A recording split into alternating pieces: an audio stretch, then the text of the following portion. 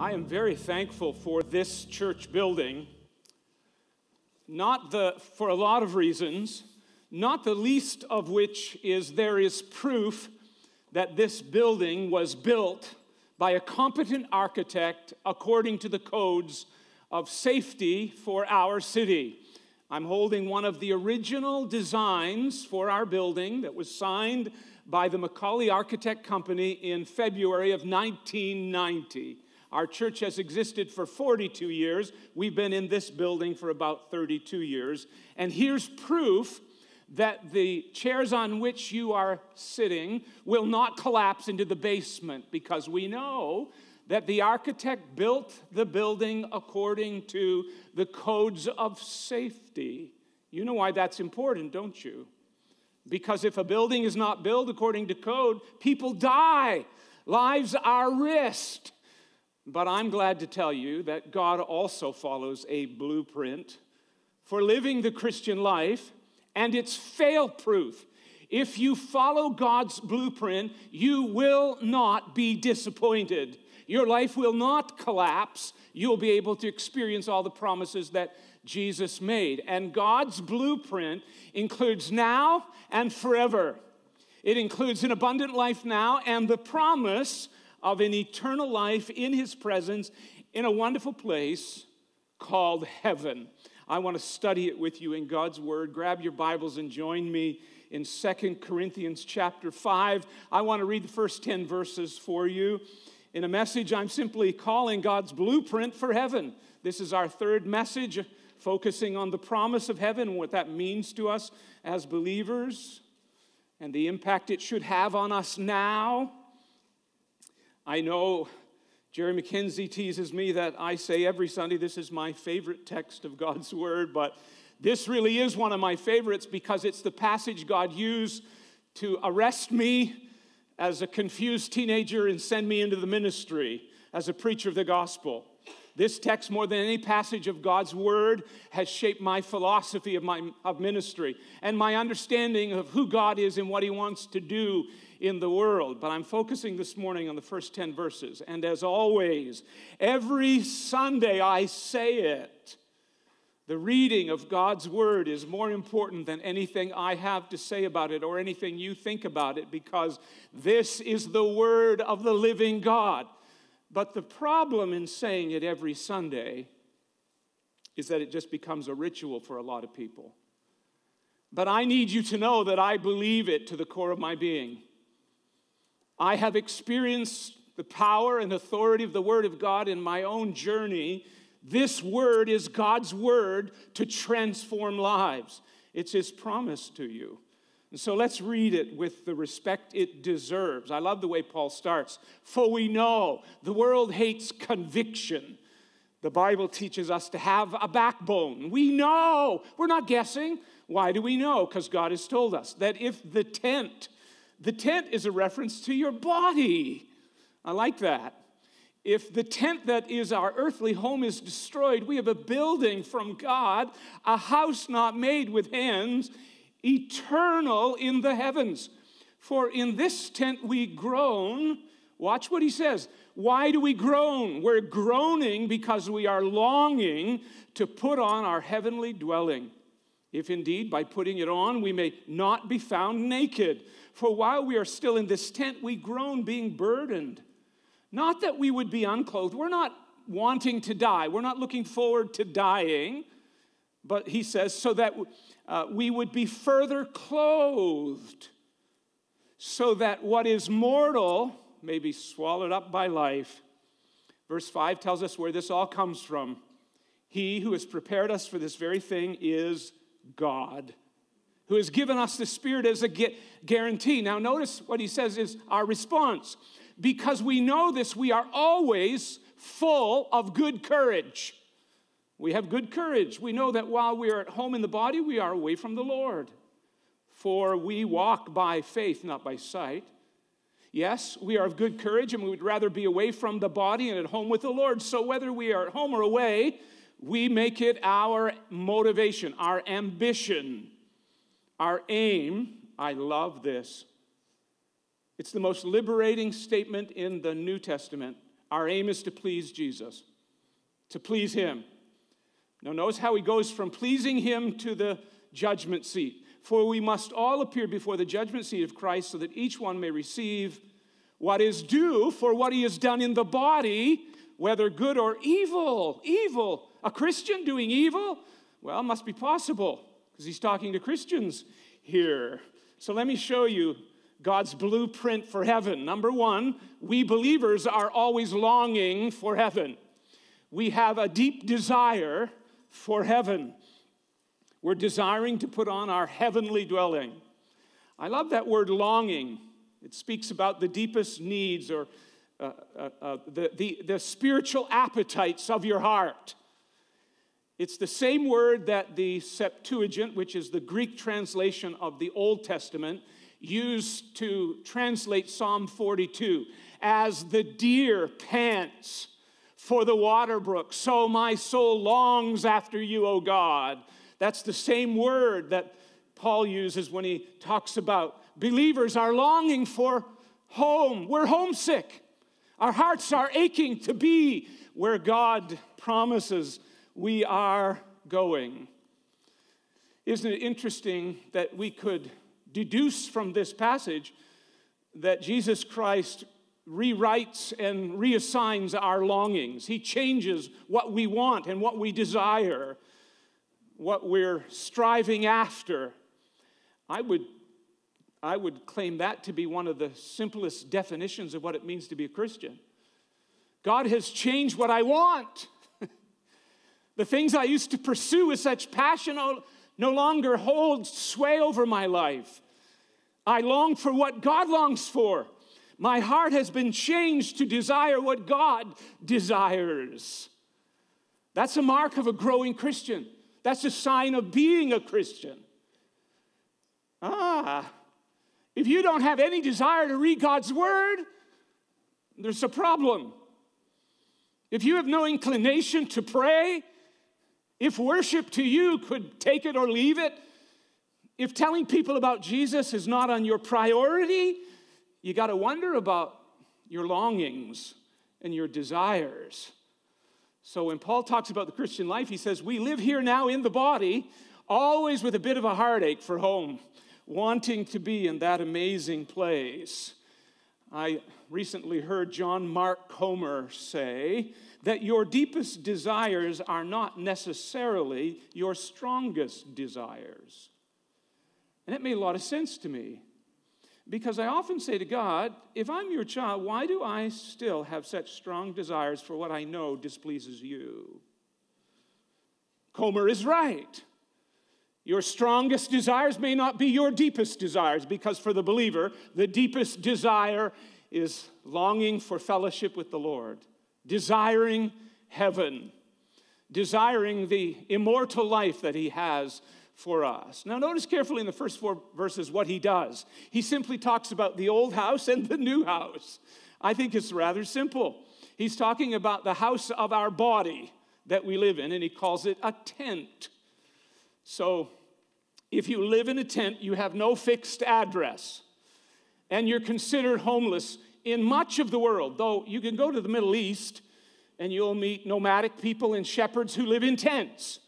But by and large, if you're living in North America in a tent, you're considered homeless, because a tent is meant to be a temporary escape, a temporary dwelling, and it's very vulnerable. A tent is not a safe protection from the flood waters and the heavy winds that blow against it. So he says, just keep in mind, will you, that this is your body, it's temporary, and it's vulnerable, and eventually it's going to be folded up, it's going to be destroyed. What a great word for the body. Elsewhere, in fact, just earlier in the previous chapter, Paul talked about the body as a jar of clay. Isn't that cool? So he talks about your body like a tent. It's temporary and it's vulnerable. You're at risk to more than just a cold. And eventually, one of those diseases will fold your tent up. Then he says, I think of you like a jar of clay, and there's this great treasure inside. The treasure is the new identity in Christ, the Holy Spirit. And he's speaking specifically of the gospel. We're We are the repositories of the gospel, like jars of clay. I love that. So he said, the old house is a tent that you're living in. You notice that your tent's getting older? When you first had it, it was brand new and there were no wrinkles. Now the tent has all kinds of wrinkles on it, right? It's getting older. But notice what he says about the tent. It is your earthly home. I don't know about your home, but in my home, respect is the rule of our living together. Home is a safe place where you know that you will be loved and cherished and respected. So we don't allow shouting at each other. You can't slam doors. You can't tell people off. People know in my home, if you gossip at dinner, Dad will change the subject. And if you don't change the subject, Dad will change you to another room. There's no gossip. There's no backbiting. I want my home to be a godly home, a safe and decent place for our family to exist. So I think he's saying, treat your body with some respect. Eat better than you do. Get yourself a treadmill. Buy a pair of sneakers. Hike, bike, run, play hockey, play soccer.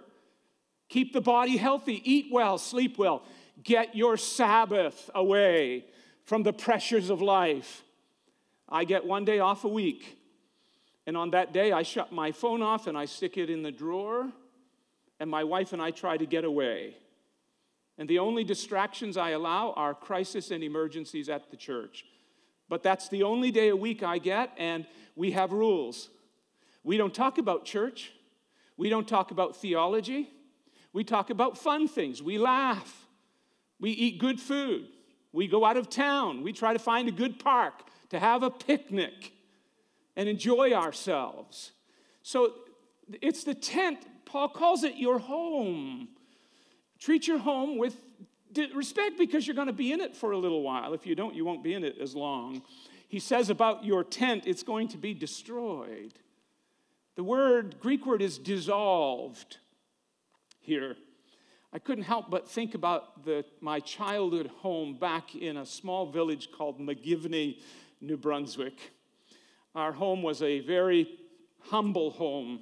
It was built on cedar posts. It rested on the ground. It didn't have any basement. And so after the heaving of the winter frost, one of us, when you got old enough, would have to climb under and dig out a hole for another one of the posts and put it in place and try to use some shimmies to lift it up a little bit, and somebody would holler from upstairs, "We can close the door again. It's level. It's balanced." So after I grew up and went away, I went back to the location of my childhood home, and it had dissolved. It had faded completely into the forest. After we moved out, it succumbed to the elements. It eventually dissolved, fell apart, and was covered by the forest. That's what will happen to our bodies. It's going back into the ground. It's dissolving back to the ashes from which God formed it, waiting the day of the great resurrection. That's the old body. It's a good concept. Take care of your body as much as you can. But notice what he says. He compares the old house with the new house. He says, when the old one is dissolved, we have a new building made by God. How cool is that? It's made by God himself. It's the new identity we have in Christ, and it's our new body from which we will serve him. Then he gives us a very encouraging word of who designed it and who made it. He said it's not made with human hands. Are you frustrated at times like I am when you go and buy an expensive gift that you've wanted for a while? You pay good money for it, you get it home, and it's broken. You try to send it back, and they won't take it back. You paid good money, and you know what happened. Whenever you put human hands to human work, it results in imperfection, in failure. But when it comes to the new body and the hope that you have in Christ, it is God himself who has shaped it with his very own perfect hands. And he says it's eternal in the heavens. You know, I'm not being unkind now. You all have an expiration date. And it's probably much sooner than you're giving credit to. We don't know, do we? But you really don't expire. Because God says, as soon as this tent is dissolved, you're going home to an eternal life. This sounds arrogant, and if it wasn't for the gospel, it would be a foolish statement. I have no plans whatsoever to die. None. When you hear that Deric Bartlett has died, don't you believe it. I tell Christian families all the time at the graveside of their loved ones, don't you believe what your eyes are telling you. You believe what God tells you. Absent from the body is present with the Lord, and you have taken up eternal life in the presence of the God who made you. Are you longing for that beautiful place? Are you longing for that fellowship with Christ? That's what Paul says heaven is meant to do for us. It changes our eternal affections. Number 2, we're groaning for heaven in verses 2 through 4. I'm choosing my words carefully here because Paul is not saying that living on earth in these bodies is a groaning disappointment. He's not saying that. He's actually saying that our groaning is because we are longing for heaven. We're not moaning and whining and complaining because our lives are so miserable. Because that's not the philosophy of the Christian life. This hope is the hope that gives us great strength in the most difficult of circumstances. And we're not waiting to die and anxious to die and suffer. But Paul uses the word groaning to compare to the idea that he just used of longing for heaven. Here's what he's saying, compared to heaven. You listening to me, church family? Compared to heaven, living in this body away from the Lord is a real groaning experience. It's because of what awaits us, what is before us. We know that God has a different plan for us, a greater plan. Some of you, I can see some of you arguing in your mind that doesn't Paul talk about the sufferings of this present time? He sure does. And the Bible is frank about the reality that we're going to suffer all kinds of mishaps, all kinds of trouble and difficulties in this life. But what encourages us is the promise of what is ahead. We are always in triumphant procession in Christ. We're always victorious in Christ. So if we groan, it's not complaining. Many of us groan quite a bit, but our groaning is criticizing. Our groaning is moaning and whining about the state of our lives or about our status in life. That's not what God's talking about. You need to stop your groaning.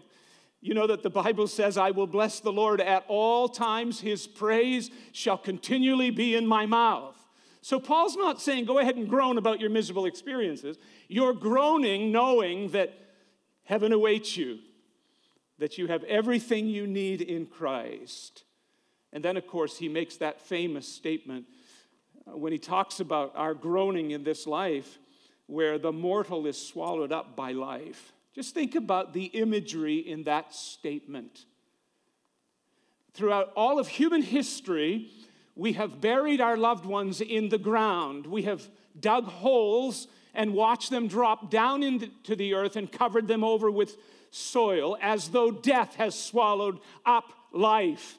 Paul takes that image and says, God has reversed the curse of our sin and death, so that now when you pass, when we drop your body into the grave, the picture in our mind is life is swallowing up death.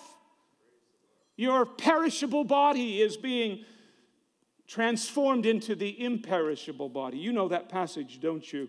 In 1 Corinthians chapter 15. I love to read it at Christian funerals. I tell you this, brothers, flesh and blood cannot inherit the kingdom of God, nor does the perishable inherit the imperishable. Behold, I tell you a mystery. We shall not all sleep, but we shall all be changed in a moment, in the twinkling of an eye, at the last trumpet. For the trumpet will sound, listen carefully, and the dead will be raised imperishable, and we shall be changed. For this perishable body must put on the imperishable. This mortal body must put on immortality. So as a Christian, you're teaching yourself, training yourself, reminding yourself to be longing for heaven and groaning for heaven. Let me show you thirdly in this passage. The key to it all is in verse number 5. We're trusting in the God of heaven. Paul tells us what is ahead for every Christian and how it should affect our desires and longings. And then he said, it is God who wrote this plan. This is God's blueprint. God is the source. God is the architect of this great eternal plan that involves giving you a place in his presence. This isn't the product of the imagination of man. It's not something we created, some philosopher wrote. Paul says, don't you forget it. That's where the key comes. Your confidence is in the one who wrote this plan and the one who is executing this plan. I get to preach this afternoon to the Arabic congregation. I'm preaching on the importance of unity in Philippians chapter 1, and I'm going to end with that verse in verse 6 where he says, he who began a good work in you will finish it, complete it until the day of Jesus Christ. I can't wait to remind them that it's a good work, but it's God's work. You are God's work. Your salvation is God's work. He's the architect. And he gives us a down payment, so we're sure. The down payment is his Holy Spirit, by whom and into whom you were baptized at the moment of your salvation, from whom you are to receive a continual filling in your life. As Paul says in Ephesians 6, be continually being filled with the Holy Spirit. So you're baptized and you're filled, and the Bible says you are led. If you are led by the Spirit of God, then you are the sons of God. What does being led by the Spirit look like? I'll talk to you about that in just a moment. I've gotten into the habit now of when I buy something, I check where it's made first. And I have certain manufacturers that I trust their products. That's all we're saying about eternal life. You don't just trust any religious guru or preacher or teacher on television or radio or authors. You check to make sure it came from God's source, his word. Is it in the scriptures? Doesn't come from a church, a minister, a priest, or a rabbi. It comes from God. I just love that verse. What this is comes from God, Paul says. And he gave you the Holy Spirit so you know. It's the Holy Spirit who witnesses with your spirit that you are the sons and daughters of God. So you know you're part of God's great plan. How do we know it? Paul says it in the text, by faith. He says it's God who designed it and God who executes it, and our part is to walk by faith, not by sight. Don't walk by your feelings, your impressions, your perceptions, your own wisdom. Walk by faith. What does that mean? Listening to God's word and listening for the Spirit's leadership in my life. Test what you think is God's will. The Lord will show you. Walking by faith means I really don't know from one day to the next what's going to happen. I don't know if I will live or die. That's Paul's whole point. He's saying I can be content if I'm in the body, or if I'm in the body, though I'm away from the Lord. I'd rather be with the Lord. But he says either way, living here or dying and going to be with Jesus, I'm going to accept it by faith. See, the Christian is under divine orders that when a tragedy or difficulty or challenge comes in your life, you step back and take a deep breath and process your ragged emotions and then say to the Lord, but I know you are the architect of my life. I know you are the perfecter of all that I believe, and I will commit my life into your hands. It's not my life to manage. It's your life to manage, Lord. It's yours, so help me to be obedient. Just give me strength. Do you know how many times I've said to God, I would have rather had a different childhood? And he said, you have the one I gave you. Stored it well. Stored it the way I want you to. That honors him. We're trusting. How? By faith. Just believe him. Believe what he says in his word. What is the sign that you are trusting him by faith? You have courage. You're bold as a lion, the Bible says. You're bold. You don't doubt and wonder. You have great confidence in God. It's the same word that Paul used, Paul, or the author of Hebrews, used in Hebrews 13, verse 5. The Lord has said, I will never leave you nor forsake you, so that we may confidently say, the Lord is my helper. What do I need to fear that man can do to me? That's the same word for courage. Have a backbone, man. Have a backbone, lady. For God's glory, for Christ's sake, for the truth's sake. Where does that come from? From the Lord and from faith. Are you still with me, church family? I can't tell. Some of you look really, really sober this morning. It's scaring me. Number 4, I'll finish with this. Paul says, we long for heaven, we groan for heaven, we're trusting in the God of heaven, and then he lands in verses 9 and 10 by saying, you need to be preparing for heaven because inspection time is coming. You know my heart on this. If you haven't heard it, hear it again, please. He finishes verse 8 by telling us, by reminding us that the goal of every Christian is to please the Lord Jesus. And then he moves into the explanation of the judgment seat of Christ. So the impetus and motivation, the drive in the heart of every Christian is to do what we know will honor Jesus, that will please the Lord, that will bring him great glory. He's talking about your motivation here. Do you do what you do to be seen of men?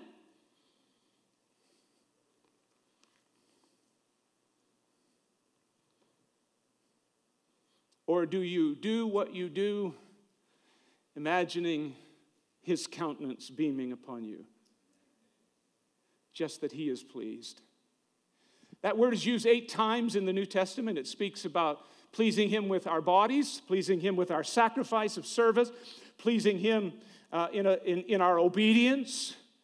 But Hebrews tells us that we can only please him with the good works through Jesus Christ. It's the most liberating concept for you, especially those of you who are really stuck in the opinions of others about you.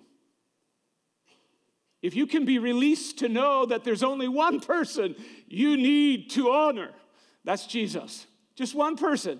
That's easy. I can do what he is pleased with, what will honor him.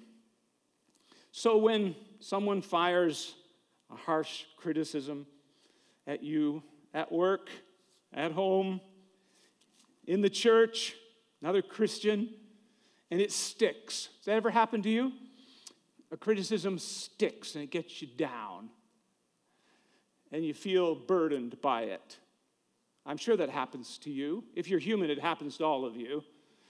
So I was reading the other day after experiencing that, because I'm human too. And I was literally reading in the book of Colossians, the end of the book, and Paul's talking about all of his friends in Colossae, and then he says at the end, matter of fact, almost in a flippant way, and oh, by the way, tell Archippus, see that you fulfill the ministry that you have received in the Lord. Just tell Archippus to be faithful. Honor the Lord. Do what Jesus told him to do. That's easy, isn't it? For us as Christians, what are we doing? What we think. To the best of our faith and ability and discernment, we're doing what pleases the Lord. And what pleases the Lord will most often please and bless others. So notice what he says. Our aim, our passion in life is to please him. It's not that. It shouldn't be intimidating. I've been mostly happily married for 40 years, 38, 39, somewhere in there. Hope she's not watching on video. She's coming to the Arabic service with me today. I appreciate her support. She said, you're getting older, so I need to come and pray you through that third service. Nobody ever had to teach me that I needed to please my wife. It doesn't feel like a burden. In fact, I'd be embarrassed if she ever thought I do what I do to try and win some points with her. Every time I do something kind, which is a regular occurrence, I'm trying to show her, this man loves you with every ounce of his being. And that's what it should be like for us with Jesus. I'm doing this because I love you. Not to be seen, not to be popular, not to prove a point. I've been there, but to please him. And then he says, because there will be a day of inspection. One day you're going to give an account to Jesus for what you have done in your body, good or evil. Evil, what is that? Disobedience.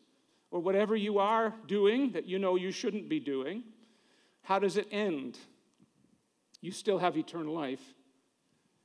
But it ends that you have to have a moment of looking Jesus in the eye and seeing the sadness and the disappointment when he says, I was so looking forward to giving you a great big crown today, but you blew it. You blew it. You wasted my word. You didn't listen to me. You did what you wanted to do in your body. That's what this text is saying. I'm not stretching it or making it up. The day of accounting is coming for you as a Christian. Who wants to meet Jesus and have to drop their head in shame after what he did for us? I know there's not one of you that wants to do that. So listen to his Spirit. In any way that he says, this isn't pleasing to the Lord, drop it. Don't argue over it. Don't complain. Don't write a book about it. Just drop it and say, I'm going to do what pleases my Lord Jesus, so that you will have a blast when it's your time to stand in his presence. Amen? Lord Jesus, our prayer is that we can please you in all things. We invite you to search our hearts, to examine us, show us the ways in which it's still all about us, and train us that you are Lord of our hearts, Lord of our lives, Lord of everything to us. I pray that we will stand before you one day in the bright, exciting anticipation of hearing you say those words. Thank you. Bless you, my child. Well done. So touch the hearts of your people that we may serve you with that high motivation. For your glory, I pray in Jesus' name. Amen.